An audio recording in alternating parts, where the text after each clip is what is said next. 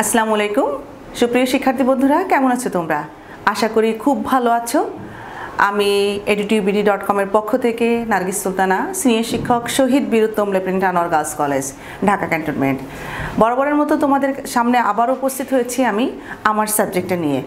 আজকে আমি তোমাদের সামনে হিসাব বিজ্ঞানের 10ম অধ্যায়, যেটা ধারাবাহিকভাবে ইতিমধ্যে তোমরা অনেকগুলো ভিডিও পেয়ে গেছো। আমি 10ম অধ্যায় যেহেতু খুব ইম্পর্টেন্ট একটা অধ্যায়, এই অধ্যায়ের অঙ্কগুলো স্পেশালি যেগুলো তোমাদের অনুশীলনীতে আছে, এই প্রশ্নগুলোই কিন্তু আমি করে যাচ্ছি। কারণ যে এই প্রশ্নগুলো যদি তোমরা সঠিকভাবে সলভ করতে পারো, সমাধান করতে পারো, তাহলে দেখবে যে যদিও হুবহু অঙ্কটা তোমরা পরীক্ষার প্রশ্নপত্রে পাচ্ছ না, বাট এই অঙ্কগুলো যদি তোমরা ঠিকমতো করতে পারো, তাহলে যে প্রশ্নই তোমাদের আসুক না কেন, সেটা কিন্তু তোমাদের জন্য করা কোনো অসুবিধা হবে না ইনশাল্লাহ। তারই ধারাবাহিকতায় আমি ইতিমধ্যে তোমাদের বেশ কয়েকটি অঙ্ক করে ফেলেছি। আজকে যে এই মুহূর্তে যে ভিডিওটা তোমাদের সামনে যাচ্ছে, সেটা হচ্ছে সৃজনশীল প্রশ্ন 5। তোমাদের পাঠ্য বইয়ের সৃজনশীল প্রশ্ন সৃজনশীল প্রশ্ন 6, এই 6 নাম্বার প্রশ্ন নিয়ে আজকে আমি তোমাদের সামনে আছি। প্রথমেই আসবো আমি যে বিষয়টা নিয়ে, সমন্বয় যদি একটা শিক্ষার্থী খুব ভালোভাবে বুঝতে পারে, তাহলে কিন্তু অঙ্কগুলো করা তার জন্য খুব সহজ হয়ে যায়। এবং তোমাদের পাঠ্য বইয়ের যে অঙ্কগুলো আছে, তার মধ্যে 6 নাম্বার অঙ্কটা খুব খুব খুব বেশি ইম্পর্টেন্ট। 6, 7 তোমাদের বইয়ের ফাল্গুনী এন্টারপ্রাইজ এবং প্রিয়ন্তী ট্রেডার্স, দুইটা অঙ্ক কিন্তু অনেক বেশি ইম্পর্টেন্ট। এবং এখানে অঙ্কটা যদি তুমি সঠিকভাবে শিখতে পারো। আর তোমাদেরকে আরেকটা কথা আমি বলবো বারবার করে, যে তোমরা কিন্তু অবশ্যই তোমরা মূলধন জাতীয় আয় ব্যয়, অর্থাৎ আমরা যখন অঙ্ক করি তখন এখানে প্রত্যক্ষ কোনটা, পরোক্ষ কোনটা, এই জিনিসগুলো তোমরা কিন্তু খুব ভালোভাবে খেয়াল করবে। আরেকটা জিনিস যেটা খেয়াল করবে, সেটা হচ্ছে যে তোমার সম্পদ, দায়, দেনার পরিমাণ কোনটা কত আছে, সেটা কিন্তু তোমরা খেয়াল করবে। এখন আসো আমরা এখানে যে সমন্বয়গুলো আছে, সেই সমন্বয়গুলো নিয়ে একটু খেয়াল করি। ফাল্গুনী এন্টারপ্রাইজের যে সমন্বয়গুলো আছে, সেখানে আছে সমাপনী মজুত পণ্যের ক্রয় মূল্য 28,000 টাকা এবং বাজার মূল্য 30,000 টাকা। ইতিমধ্যে তোমরা জেনে গেছো যে সমাপনী মজুত পণ্যের মূল্য নির্ধারণের ক্ষেত্রে যদি দুইটা থাকে, এরকম বাজার মূল্য এবং ক্রয় মূল্য দুইটাই আছে, সেক্ষেত্রে তুমি কোনটা নিবে? তোমাদের মনে রাখার জন্য বলি যে এটা আমরা যে টাকাটা ছোট থাকবে, কম পরিমাণে থাকবে, সেটাই মূলত নিব। এটা হচ্ছে হিসাব বিজ্ঞানের রক্ষণশীলতা নীতি অনুযায়ী, যে ক্রয় মূল্য এবং বাজার মূল্যের মধ্যে যেটি কম থাকে সেটাকে কিন্তু ধরতে হয়। কেন ধরতে হয়? এই মুহূর্তে যদি আমি পণ্যটা কিনেছি তোমার 40,000 টাকায়, সেটা আমি এখন বাজার মূল্য আছে 30,000 টাকা, তুমি কিন্তু 40,000 টাকায় বিক্রি করতে পারবে না। আবার তোমার ক্রয় মূল্য আছে 30,000 টাকা, বাট বাজার মূল্য আছে 35,000 টাকা। এই মুহূর্তে তুমি বিক্রি করলে হয়তো 35,000 টাকায় বিক্রি করতে পারবে, কিন্তু যখন তুমি একটা বছর শেষে হিসাব করবে, ওই হিসাবের সময় তুমি যদি 35,000 টাকা ধরে নাও যে এখন তো বাজার মূল্য 35,000 টাকা কিনেছিলাম আমি 30,000 টাকায়, 5,000 টাকা লাভ, অ্যাকচুয়ালি কিন্তু তা না, এই দামটা আমার কমতেও পারে যখন আমি বিক্রি করব। এই কারণে যেটা কম থাকে সেটাকেই ধরে নিই, যে আমাদের কিছুটা ঝুঁকি মোকাবেলা করার জন্য কোনো রকম আমরা রিস্কে যেতে চাই না, আমাদের হিসাবে কোনো গরমিল আনতে চায় না, এবং আমাদের হিসাবের শুদ্ধতা যাতে ঠিক হয়, গাণিতিক শুদ্ধতাটাকে বজায় রাখার জন্য, যে কোনো বিভ্রান্তিকর তথ্য যাতে এখানে না চলে আসে, যে আমি লাভ করতে পারি সেই হিসাবটা এখানে কিন্তু আনতে পারবো না। সম্ভাব্য আয়গুলো কিন্তু এখানে আমি আনবো না, ঠিক আছে? সম্ভাব্য যে আয়টা সেটা কিন্তু আমি আনবো না, যে এই লাভটা আমার হতে পারে। তো এখন আসলে সমাপনী মজুত পণ্যের মূল্য নির্ধারণের ক্ষেত্রে তাহলে আমরা কোনটা নিয়ে আসবো? বাজার মূল্য এবং ক্রয় মূল্যের মধ্যে যেটা কম সেটাকেই নিয়ে আসবো। এরপরে আছে বকেয়া বেতন 1500 টাকা। বকেয়া তো আমরা করি, বকেয়া বেতন যেটা থাকে সেটা আমরা যোগ করি সংশ্লিষ্ট খরচের সাথে। অগ্রিম ভাড়া, এটা যদি অগ্রিম থাকে তাহলে সংশ্লিষ্ট খরচ থেকে আমরা বাদ দিই। বাকিতে পণ্য বিক্রয় এত টাকা হিসাবভুক্ত করা হয়নি, কোনো কারণে পণ্য ক্রয় করা হয়েছে সেটা হিসাবভুক্ত করা হয়নি বাকিতে। তো এটা আমরা কি করব? এটা আমরা বিক্রয়ের সাথে যুক্ত করব, এবং বাকিতে তোমার বিক্রয় যেহেতু, তার মানে দেনাদারের পরিমাণ কিন্তু এখানে বৃদ্ধি পাবে। তো এখানে আমরা আরেকটা কি বৃদ্ধি পাবে? দেনাদারের পরিমাণ। যেহেতু দেনাদারের পরিমাণটা বৃদ্ধি পাচ্ছে, সো এখানে দেনাদারের পরিমাণও বাড়বে। তো এখন প্রশ্নগুলো দেখি। ফাল্গুনী এন্টারপ্রাইজের বিক্রিত পণ্যের ব্যয়ের পরিমাণ নির্ণয় করো। ফাল্গুনী এন্টারপ্রাইজের বিক্রিত পণ্যের ব্যয় এখানে আমরা রেওয়ামিলটা খুব ভালো করে খেয়াল করব যে বিক্রিত পণ্যের ব্যয় নিরূপণ করার জন্য মূলত আমার প্রারম্ভিক মজুত পণ্য, ক্রয় এবং ক্রয় সংশ্লিষ্ট প্রত্যক্ষ খরচ এবং সমাপনী মজুত পণ্য এই তথ্যগুলো লাগবে। তো আমি এই অঙ্কটাই খেয়াল করে দেখলাম, এখানে প্রারম্ভিক মজুত পণ্য আছে, ক্রয় আছে, ক্রয় সংশ্লিষ্ট কোনো প্রত্যক্ষ খরচ এখানে নাই, আর যেটা আছে সমাপনী মজুত পণ্য। খুব ছোট্ট 3 লাইনে অঙ্কটা হয়ে যাবে এবং আমরা এখনই অঙ্কটা করে ফেলছি, তোমরা খেয়াল করো। প্রথমেই লেখো ফাল্গুনী এন্টারপ্রাইজের বিক্রিত পণ্যের ব্যয় নির্ণয় বা নিরূপণ। আমরা প্রশ্ন নাম্বার 6-এর ক, আমি এখানে 6-এর ক এভাবে লিখে দিলাম। তোমরা পরীক্ষা যখন শুরু করবে তখন লিখবে 6 নম্বর প্রশ্নের উত্তর ক, এবং লেখার পরে পরবর্তীটা যখন যাবে 6-এর খ, যদি সময়ের অভাবে তুমি পুরোটা না লিখতে পারো, কোশ্চেন নাম্বারটা তোমাকে ঠিক মতো দিতে হবে। প্রশ্ন নাম্বারটা যদি তুমি ঠিক মতো না দাও তাহলে কিন্তু খুব সমস্যা হয় খাতা দেখতে। তোমার প্রশ্ন নাম্বার যদি ভুল হয় তাহলে এক্সামিনার কিন্তু ওই প্রশ্নের উত্তরটা যদি সঠিকও হয়, তুমি প্রশ্ন নাম্বার দাওইনি, প্রশ্ন নাম্বার ভুল করেছো, সেক্ষেত্রে কিন্তু 0 হয়ে যাবে। কারণ তো প্রশ্ন নাম্বারই দেওয়া নেয় যে কত নাম্বার প্রশ্নের উত্তরটা তুমি করেছো, সেক্ষেত্রে তোমার নাম্বার দেবে কোথায়? সেটা কোশ্চেন নাম্বার দেওয়ার ব্যাপারে তোমরা কিন্তু সচেতন থাকবে। বোর্ডে আবারও বলি, প্রশ্নের নাম্বারটা সঠিকভাবে দেওয়ার জন্য তোমরা অবশ্যই সচেতন থাকবে। তোমরা এখন 10ম শ্রেণীতে পড়ছো, যেহেতু অঙ্কগুলো 10ম শ্রেণীতেই মূলত থাকে। 9ম শ্রেণীতে আমাদের দশম অধ্যায়টা খুব একটা আসে না, কোনো কোনো প্রতিষ্ঠানে তো ফাইনাল পরীক্ষায় রাখে, সেটা নিজস্ব ব্যাপার। কিন্তু 10ম অধ্যায়টা মূলত বিভিন্ন প্রতিষ্ঠানেই 10ম অধ্যায়টা 10ম শ্রেণীতেই থাকে। এই জন্য আমি বলছি যে তোমরা 10ম শ্রেণীতে পড়ো, সুতরাং এই প্রশ্নগুলোর উত্তর লেখার সময় প্রশ্নের নাম্বারটা সঠিকভাবে দেওয়া অতীব গুরুত্বপূর্ণ, এটা কিন্তু মাথায় রাখবে। প্রথমে আসো আমরা লিখি যে ফাল্গুনী এন্টারপ্রাইজের বিক্রিত পণ্যের ব্যয় নিরূপণ। ফাল্গুনী এন্টারপ্রাইজের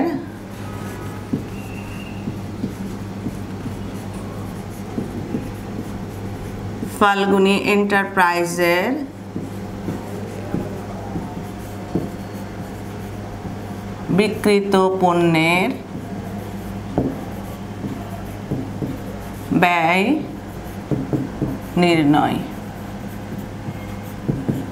এখানে আগেই আমরা খেয়াল করে নিয়েছি যে আমাদের শুধুমাত্র 3টা তথ্য আসছে, আর নাই আমরা টাকার কলাম, এই জন্য 2টা করে ফেললাম। কোনো সমন্বয় নাই, কোনো কিছু নাই। বিবরণ, টাকা এবং টাকা। খেয়াল করো, ফাল্গুনী এন্টারপ্রাইজের বিক্রিত পণ্যের ব্যয় নিরূপণ। এখানে প্রথমে আসছে প্রারম্ভিক মজুত পণ্য। প্রারম্ভিক মজুত পণ্য এখানে নাই, প্রারম্ভিক মজুত পণ্য এখানে নাই। আমি দেখলাম প্রারম্ভিক মজুত পণ্য ছিল, ভাবছিলাম নাই, প্রারম্ভিক মজুত পণ্যও নাই।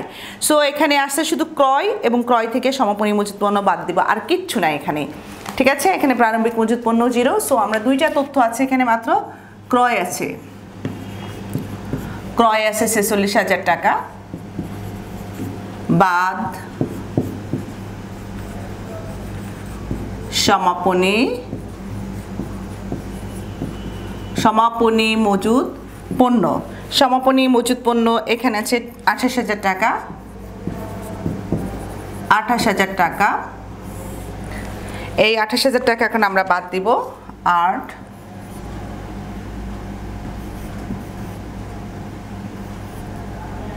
18,000 টাকা। তো সমাপনী মজুত পণ্যের মূল্য বাদ দিলাম, বাদ দেওয়ার পরে যেটা আমরা পেলাম, সুতরাং বিক্রিত পণ্যের ব্যয়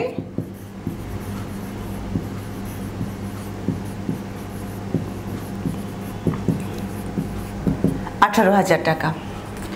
খুব ছোট্ট 2টা লাইনে কিন্তু অঙ্ক শেষ হয়ে গেল, এবং এই 2 লাইন অঙ্ক যদি তুমি সঠিকভাবে করতে পারো তাহলে কিন্তু তুমি পূর্ণ 2 নাম্বার এখানে পেয়ে যাচ্ছ। পরবর্তী প্রশ্নটা হচ্ছে ফাল্গুনী এন্টারপ্রাইজের নিট লাভ বা ক্ষতির পরিমাণ নির্ণয় করো।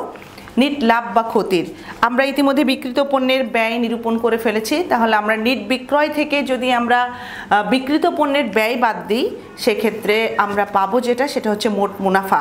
তো প্রথমে আমরা মোট মুনাফা বের করব, এবং মোট মুনাফার সঙ্গে পরিচালনা আয় যোগ করব, ব্যয় বাদ দিব, অপরিচালন আয় যোগ করব, অপরিচালন ব্যয় বাদ দিব। দেওয়ার পরে আমরা যেটা পাবো সেটা হচ্ছে তোমার নিট লাভ বা ক্ষতি।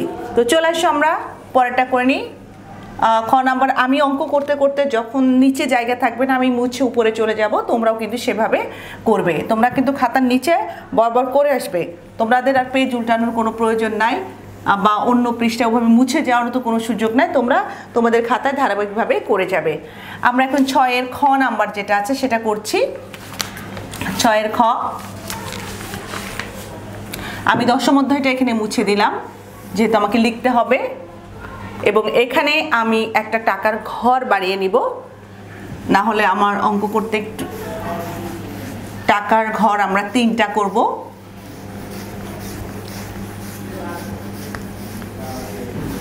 খেয়াল করো সবাই। 6 এর খ,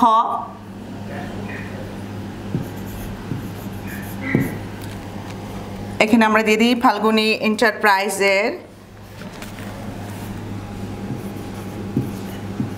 ছকের উপরের অংশটা কিন্তু তোমাকে ঠিক মতো পূরণ করতে হবে। ফাল্গুনী এন্টারপ্রাইজের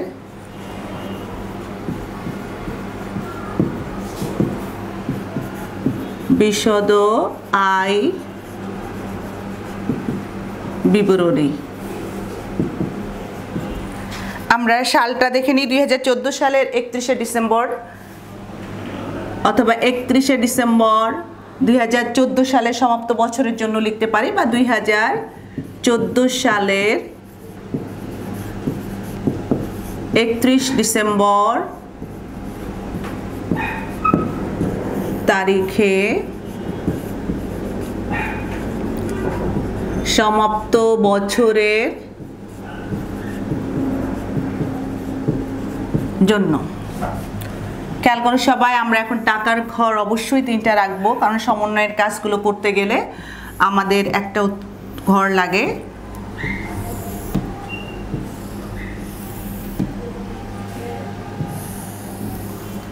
বিবরণ,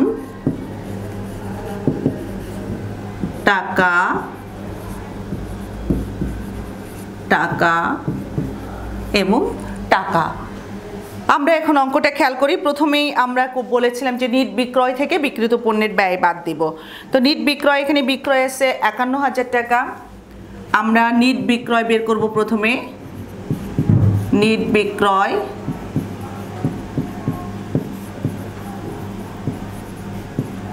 আমরা এটা দ্বিতীয় নাম্বার কলামে করছি। নিট বিক্রয় 51,000 টাকা।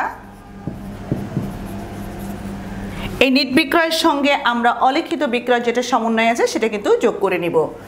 যোগ অলিখিত বিক্রয়, ধারে বিক্রয়টাকে অলিখিত বিক্রয়, যেহেতু বিক্রয়ের পরিমাণটা লেখা হয়নি এ কারণে অলিখিত বিক্রয়। এটা হচ্ছে 6,000 টাকা। বাদ বিক্রয় ফেরত আছে,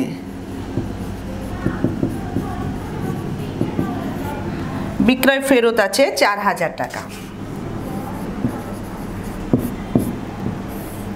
তোমরা অনেকে 51,000-এর সঙ্গে 6,000 টাকা যোগ করে এখানে যোগফলটা লিখে 57,000 থেকে 4,000 টাকা মাইনাস করতে পারো, সেটা তো হবে।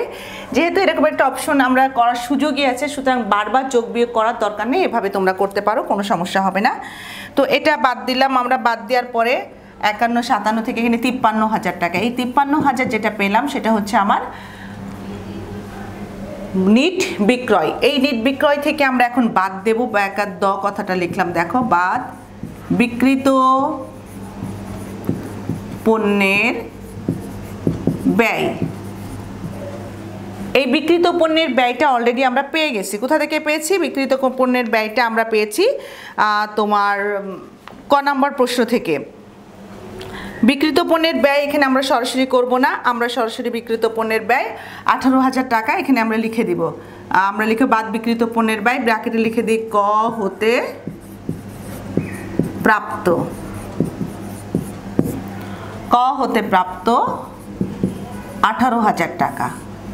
এটা আমরা এখন 53,000 থেকে 18,000 টাকা বাদ দিব। বাদ দিলে এখানে যেটা পাবো সেটা হচ্ছে 8, 9, 10, 11, 12, 13, 5 হাতে 1, 2, 3, 35,000 টাকা।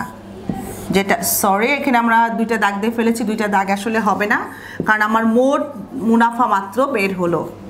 যেটা বের হলো মোট মুনাফা, এই যে আমরা মোট মুনাফাটা পেলাম, এই মোট মুনাফার সঙ্গে আমরা এখন পরিচালন আয় যদি থাকে সেটা যোগ করব এবং পরিচালন ব্যয় যেটা সেটা হচ্ছে বাদ দেব।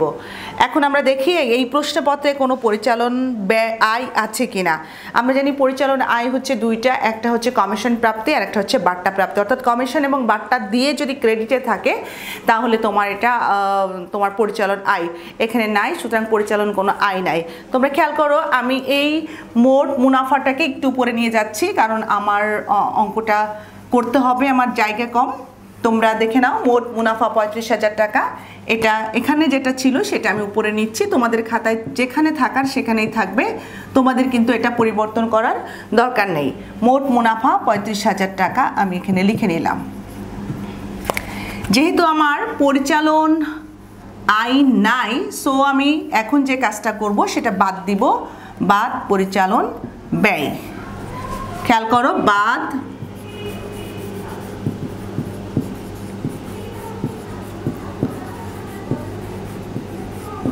পরিচালন ব্যয়, বাদ পরিচালন ব্যয়। এখন আসছে এখানে প্রথমেই আছে দেখো বেতন। বেতন আছে এখানে আমার 7,000 টাকা এবং বেতনের সাথে সমন্বয়ে আছে বকেয়া বেতন, যেটা বাকি আছে এটা কিন্তু যোগ হবে। তো যেহেতু সমন্বয় আছে আমি প্রথম কলামে লিখব বেতন আর যোগ বকেয়া বেতন। আমি লিখে নিলাম একবারে, তারপরে আমি টাকা লিখছি যোগ বকেয়া বেতন। বেতনের পরিমাণ এখানে 7,000 এবং বকেয়া বেতনের পরিমাণ 1,500। মোট হচ্ছে আমার 8,500। এবার আসো ভাড়া। ভাড়ার পরিমাণ এখানে আছে 10,000 এবং আমরা দেখেছি সমন্বয়ে অগ্রিম ভাড়া একটা আছে, সেটা আমরা অগ্রিমটাকে বাদ দিয়ে দিব। অগ্রিম ভাড়া 2,000 টাকা। একটা জিনিস আমি তোমাদেরকে বলবো, 2,000 টাকা বাদ দিলে থাকবে 8,000 টাকা। এবার আসো অনাদায়ী দেনা। অনাদায়ী দেনাটাও পরিচালন ব্যয়। অনাদায়ী দেনা, অনাদায়ী দেনার পরিমাণ এখানে আছে 3,000 টাকা। সবগুলো আমি যোগ করছি। 8,500 বেতনের পরিমাণ, ভাড়ার পরিমাণ হচ্ছে 8,000 টাকা এবং অনাদায়ী দেনা 3,000 টাকা। 8, 16, 17, 18, 19,500 টাকা। এই 19,500 টাকা যেহেতু পরিচালন ব্যয়, আমি কিন্তু বাদ দিচ্ছি 35,000 টাকা থেকে, অর্থাৎ মোট মুনাফা থেকে বাদ দিয়ে আমি যেটা পাবো সেটাকে বলবো পরিচালন মুনাফা।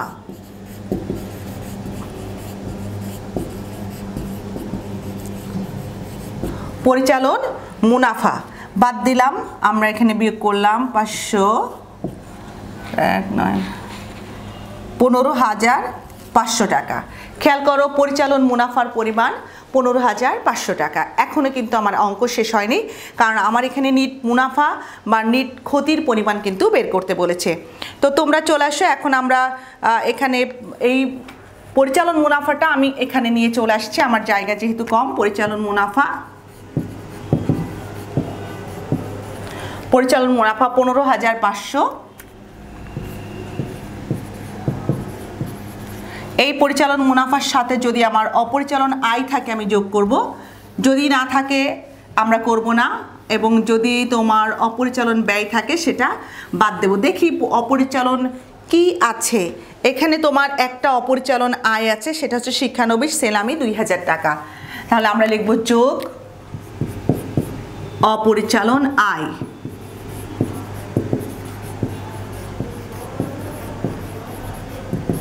যেটা সরাসরি ব্যবসা প্রতিষ্ঠান পরিচালনার সঙ্গে যে সমস্ত আয় সরাসরি ব্যবসা প্রতিষ্ঠান পরিচালনার সাথে জড়িত নয়, সেটা হচ্ছে অপরিচালন আয়। তো অপরিচালন আয় আছে শিক্ষানবিশ সেলামি। শিক্ষানবিশ সেলামির পরিমাণ হচ্ছে 2,000 টাকা। শিক্ষানবিশ সেলামি, এবং এই সেলামির পরিমাণ হচ্ছে 2,000 টাকা। এখন আমরা এই দুটা যোগ করে দিলাম। এই দুটো যোগ করার পর আসলো 17,500 টাকা, যেটা আমরা পেলাম নেট লাভ বা মুনাফা।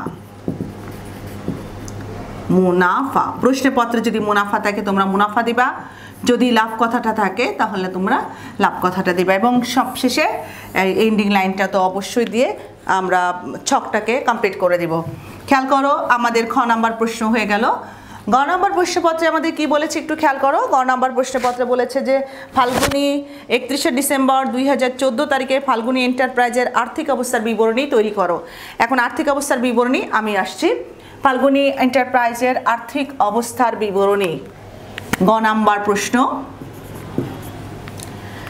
তাহলে আমরা এই অঙ্কটার ক্ষেত্রে খ নম্বরে যে কাজটা করলাম প্রথমে নিট বিক্রয় থেকে বিক্রিত পণ্যের ব্যয় বাদ দিয়ে মোট মুনাফা, মোট মুনাফার সঙ্গে আমাদের এখানে কোনো পরিচালন আয় ছিল না, অপরিচালন ব্যয় ছিল, সেটা বাদ দিলাম। বাদ দেওয়ার পরে আমরা যেটা পেয়েছিলাম সেটা পরিচালন মুনাফা। এই পরিচালন মুনাফার সঙ্গে একটা মাত্র অপরিচালন আয় ছিল, সেটা যোগ করলাম, করে 17,500 নিট মুনাফা বা লাভের পরিমাণটা আসলো। এখন আসো ফাল্গুনী এন্টারপ্রাইজের আমরা আর্থিক অবস্থার বিবরণী প্রস্তুত করব। এই আর্থিক অবস্থার বিবরণী প্রস্তুত করতে গিয়ে অনেকেই আর্থিক অবস্থার বিবরণী প্রস্তুতের আগেই অনেকে মালিকানা সত্ত্ব বিবরণীটা করে ফেলে। যেহেতু একই সঙ্গে আমাদের আলাদাভাবে মালিকানা সত্ত্ব বিবরণী বলেনি, আমরা এখানেই করে ফেলতে পারবো। তবে আমি বারবার হয়তো বা বোর্ডটা মুছতে হবে, কিন্তু তোমরা তোমাদের খাতায় ধারাবাহিকভাবে কিন্তু করে যাবে। আমাদের বিবরণ টাকা ফাল্গুনী এন্টারপ্রাইজের আর্থিক অবস্থার বিবরণী, আর্থিক অবস্থার বিবরণী। শিক্ষার্থী বন্ধুরা, অঙ্কটা কিন্তু অনেক অনেক অনেক বেশি ইম্পর্টেন্ট। আবারও বলছি আমি, অনেক অনেক অনেক বেশি ইম্পর্টেন্ট। এই তোমাদের ফাল্গুনী এন্টারপ্রাইজ এবং এরপরে আরও আছে প্রিয়ন্তী এন্টারপ্রাইজ, বেশ কয়েকটা অঙ্ক এখানে আছে। তার মধ্যে এই অঙ্কগুলো কিন্তু খুব বেশি ইম্পর্টেন্ট। তাহলে 2000 এতক্ষণ কিন্তু আমরা সমাপ্ত বছরে লিখেছি, বাট আর্থিক অবস্থার বিবরণীটা বছরের একটা নির্দিষ্ট তারিখে আমরা প্রস্তুত করে থাকি। 2014 সালে 31শে ডিসেম্বর তারিখে, এখন কিন্তু সমাপ্ত বছরের জন্য এটা আমরা লিখলাম না। এই যে আর্থিক অবস্থার বিবরণী প্রস্তুত করতে গেলে প্রথমেই আমাকে টোটাল সম্পদের পরিমাণটা যোগ করতে হবে। অর্থাৎ আর্থিক অবস্থার বিবরণী মানে কি, A = L + E, অর্থাৎ A এর পরিমাণ L + E এর পরিমাণের সমান হতে হবে, তাই তো? এখন আসো, এই সম্পদের মধ্যে কিন্তু চলতি সম্পদ আছে, দীর্ঘমেয়াদী বিনিয়োগ আছে এবং স্থায়ী সম্পদ আছে। আমরা দেখি এখানে মোট সম্পদের পরিমাণ কি কি আছে। প্রথমেই আমরা এখানে দেখি টাকাটা আমরা লিখছি, হাতে নগদ আছে, সর্বাপেক্ষা তরল সম্পদ অর্থ বা নগদ অর্থ, সেজন্য আমরা চলতি সম্পদের প্রথমেই নগদ তহবিল কথাটা লিখলাম। চলতি সম্পদ, টোটাল সম্পদ আমরা পরে যোগ করব। প্রথমেই আসে চলতি সম্পদ, হাতে নগদ 5,000 টাকা।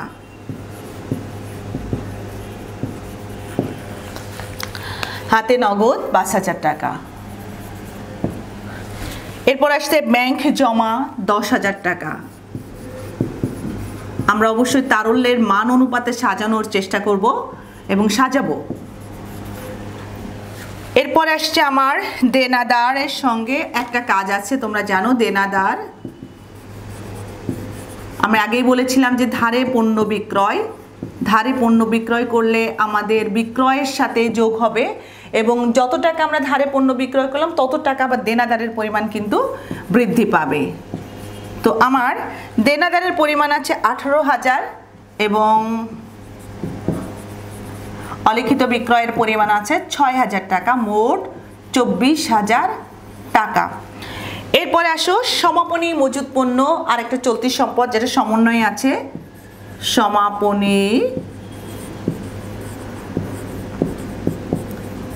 সমাপনী মজুদ পণ্যের পরিমাণ এখানে আছে 28,000 টাকা। এবং অগ্রিম ভাড়া আর একটা সমন্বয় যেটা আছে, এটাও চলতি সম্পদ। অগ্রিম খরচগুলো সবসময় চলতি সম্পদ হয়ে থাকে। অগ্রিম ভাড়া 2,000 টাকা। আমরা এখন সবগুলো ক্যালকুলেটরে যোগ করব। 5,000, 10,000, 15,000, 24,000, 39, 40, 40, 49, 59,000। টোটাল আসলো কত? 15, 40, 69,000 টাকা, যেটা আসলো মোট চলতি সম্পদ 69,000। মোট চলতি সম্পদ ৬৯,০০০। আমরা কিন্তু চলতি সম্পদের পরিমাণটা পেয়ে গেছি। এখন আমার আছে স্থায়ী সম্পদ। এখানে স্থায়ী সম্পদের কোনো অবচয় নেই, সুতরাং দুইটা স্থায়ী সম্পদ আছে, আমরা এখানে লিখে দিচ্ছি। তোমরা দেখতে পারবে দুইটা স্থায়ী সম্পদ অফিস সরঞ্জাম এবং দালান কোঠা। এখানে আমি লিখে দিচ্ছি অফিস সরঞ্জাম স্থায়ী, আমি এটি উপরে নিয়ে গেলাম তোমাদের বুঝতে সুবিধা হবে। মোট চলতি সম্পদ, আমরা মোট চলতি সম্পদ কথাটা উপরে নিয়ে চলে আসলাম।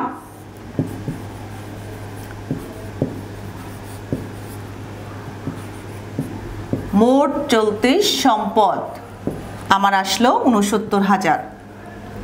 ৬৯,০০০। এখন আমরা যদি দীর্ঘমেয়াদী কোনো বিনিয়োগ থাকে সেটা আমরা লিখব।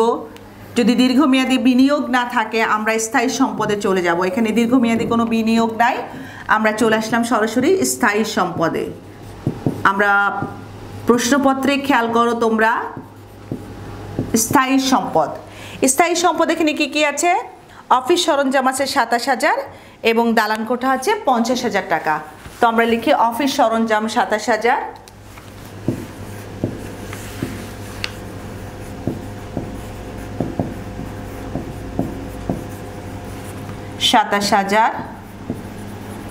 এবং দালান কোঠা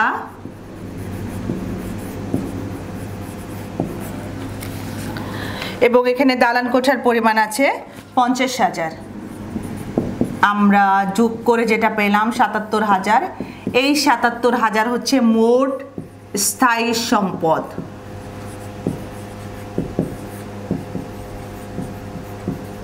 তাহলে মোট চলতি সম্পদ আছে ৬৯,০০০ এবং আমরা মোট স্থায়ী সম্পদ পেয়ে গেলাম ৭৭,০০০। এখন এই দুইটা যোগ করার পরে যেটা আমরা পাবো সেটা হচ্ছে এই এ মানে মোট সম্পদ। মোট সম্পদ আমরা যোগ করে দিই ০,০০,০৯,৬ হাতে ১ ১৪, ১,৪৬,০০০ টাকা আমরা এ পেয়ে গেলাম। এখনো আমাদের যেটা বাকি আছে এল প্লাস ই এর পরিমাণ আমাদের নিরূপণ করতে হবে। এখন আসো সব প্রথমেই আমরা এখন চলে আসবো, আমরা এখানেই লিখব যে দায় ও মালিকানা সত্ত্ব, ঠিক আছে? কিন্তু আমার যেহেতু জায়গা কম তোমরা লিখবে, আমি উপরে লিখলাম দায় ও মালিকানা সত্ত্ব। এই দায় ও মালিকানা সত্ত্বটা কিন্তু এখানে আসবে, দায় ও মালিকানা সত্ত্ব। সেই লেখাটা আমি লিখছি উপরে, দায় ও মালিকানা সত্ত্ব। এখানে কি কি দায়ের পরিমাণ আছে এবং মালিকানা সত্ত্বের পরিমাণ, অর্থাৎ এই এল হচ্ছে দায় এবং ই হচ্ছে মালিকানা সত্ত্ব। এই দুইটার যোগফল এখন আমার ১,৪৬,০০০ টাকা যদি হয়, তাহলে আমরা এতক্ষণ যে অঙ্কটা করলাম, যে সমস্যার সমাধানগুলো করলাম, যে আর্থিক বিবরণী প্রস্তুত করলাম, সেটা সঠিক হয়েছে বলে আমরা জানবো। এখন আসো দায়ের মধ্যে প্রথমে কি কি আছে আমরা দেখি। চলতি দায়, প্রথমে দায়ের মধ্যে স্থায়িত্ব অনুসারে চলতি দায় আছে, স্থায়ী দায় আছে। এখানে স্থায়ী কোনো দায় বা দীর্ঘমেয়াদী কোনো দায় নেই, শুধু চলতি দায় দুইটা আছে, একটা হচ্ছে পাওনাদার এবং আরেকটা হচ্ছে সমন্বয়ের বকেয়া বেতন। আমরা প্রথমে লিখব চলতি দায়, কারণ স্থায়ী দায় বা দীর্ঘমেয়াদী দায় এখানে থাকে, আমাদের নাই। দুইটা চলতি দায় আছে, একটা আছে পাওনাদার আর একটা আছে বকেয়া বেতন। পাওনাদার আছে ১২,০০০,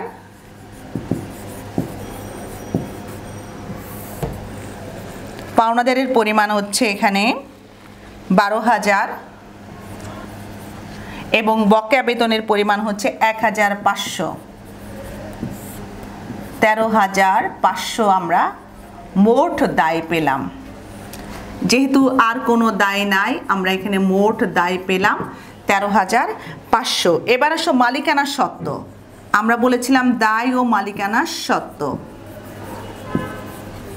মালিকানা সত্ত্ব ই এর পরিমাণ নিরূপণ করতে গেলে আমার সি প্লাস আর revenue minus E minus D, এই ফর্মুলাটা আমরা ইউজ করে ফেলবো।